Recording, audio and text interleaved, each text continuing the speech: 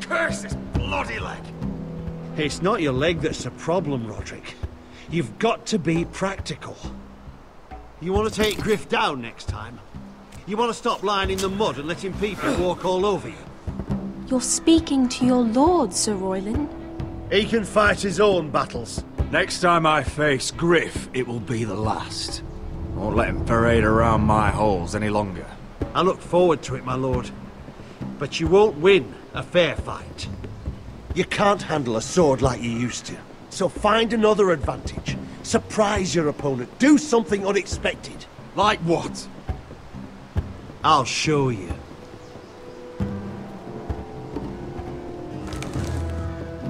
Come at me.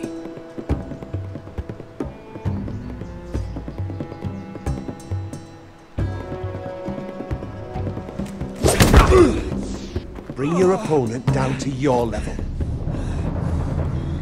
When I attack you, drop down, avoid my blade, and swing at the back of my knees. Wait for me to attack.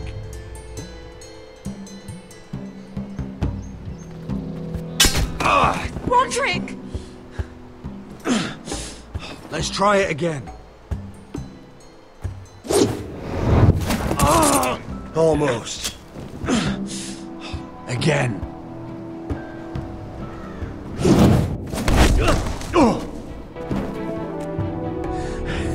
Ha! Now that's how you do it. I think you let me. Oh!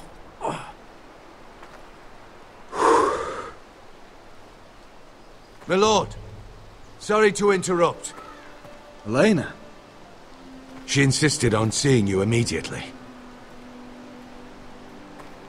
Lady Elena, I hear we're to become sisters.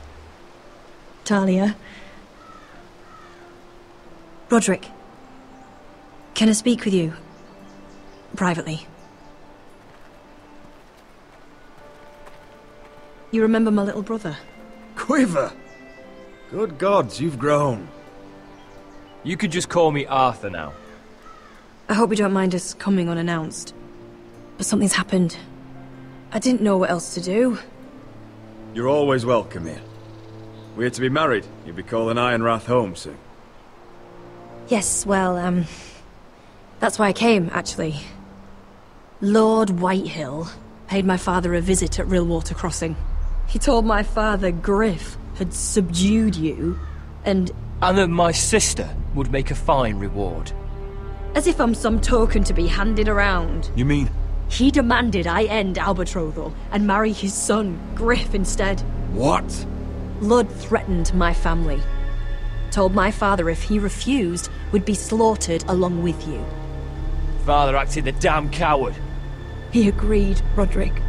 I am to marry Griff Whitehill. That arrogant, pig-eyed prick! Elena, we're in this together. I won't let this happen. I knew you'd help, but my father won't listen. I'm not gonna be the bone they throw that howling dog. I'm not gonna be some prize for him to rip open. We have to get rid of him. I can't think of any other way. My father won't see reason. Lord Whitehill's made up his mind. It's time someone brought Griff down. We were hoping you'd say that.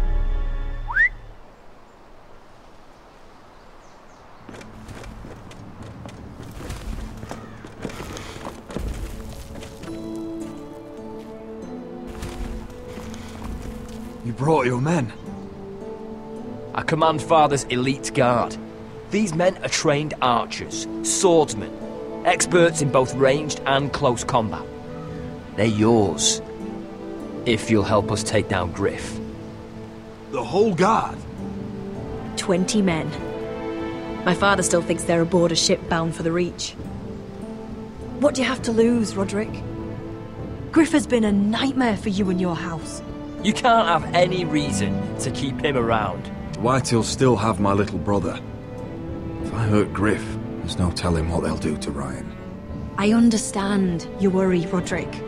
I don't want Ryan hurt any more than you do. I know this might sound mad, but it's the only way. Get rid of Griff, and you'll be free to use the guard however you like. You can finally take control of your house again. Please, promise me you'll do this. I love you, Roderick. I don't want Griff. I don't want any of this. I would be happy to. Thank you, Roderick. Griff won't even see it coming. My men are yours to command. Thank you, Arthur. Could you give us a moment?